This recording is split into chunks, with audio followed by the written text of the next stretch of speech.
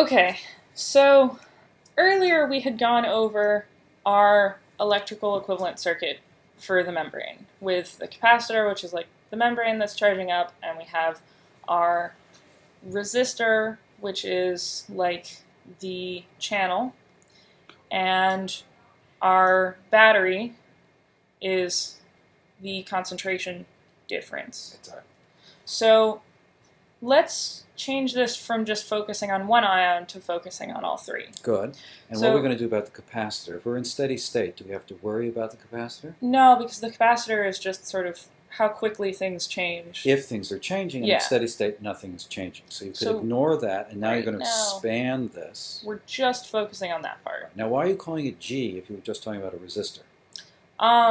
Because the conductance is the inverse of resistance. The reciprocal of resistance. Yeah. So it's another way of saying the same thing. Yeah. Good. Okay, so you expand GL into what three branches? Again, the three major ions, so our sodium, potassium, and chloride. Right. And each of these has its Nernst potential, that's the driving force that's acting like the battery. It's going through the resistance, which is the channels.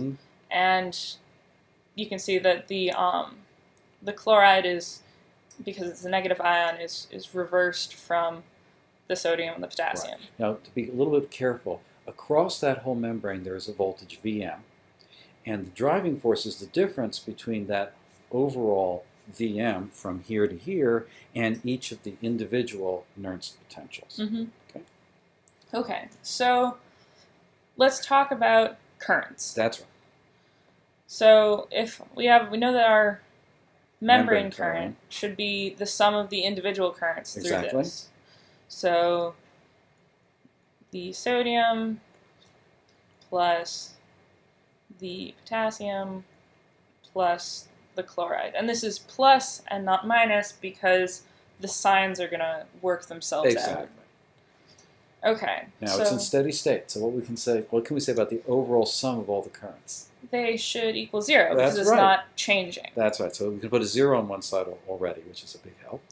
And then let's also split each of these into conductances and driving forces. That's right, because we had shown earlier from the electrical equivalent circuit that current is equal to conductance times driving force.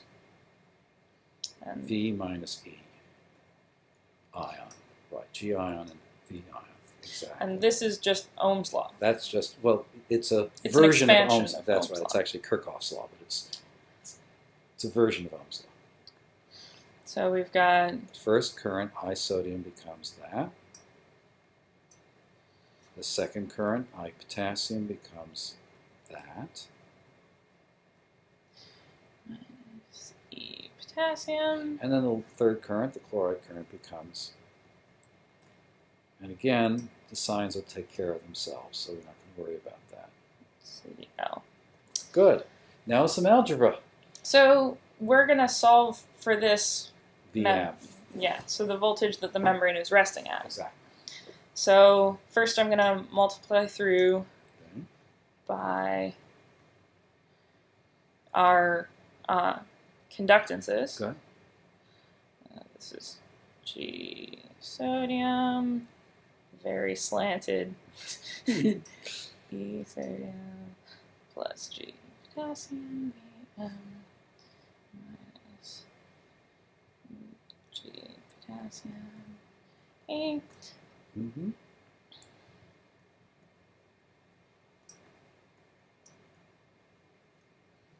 Whoops. It's still true. Yes, it's still true. Okay, and that's all equal to? 0. All right. So we've got some negative things. Why don't we, should we move them over to the other side so we can make our lives a little bit easier? All right, so all the negative terms are going to put on the left-hand side. So it's going to be G sodium, and won't worry about pluses or minuses. G sodium, E sodium, plus G potassium, E potassium, plus G chloride, E chloride, equals, now on the right-hand side we have G sodium Vm plus G potassium Vm plus G chloride EVM.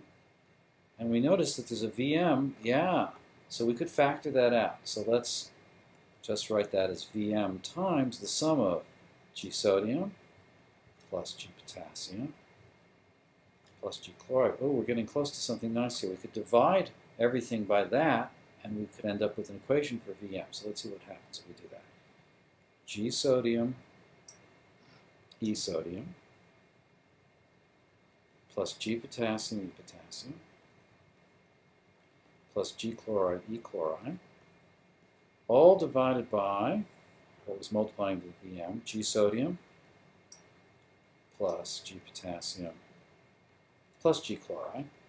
That's our electrical equivalent circuit equation. It's like the Goldman-Hodgkin cats. Because you've got the sort of weighted. It's a weighted average of the Nernst potential. So if the conductance to, say, potassium and chloride went to 0, what would happen? What would this reduce to? This would be just the... Well, this would be 0, this would be 0, this would be 0, this would be 0.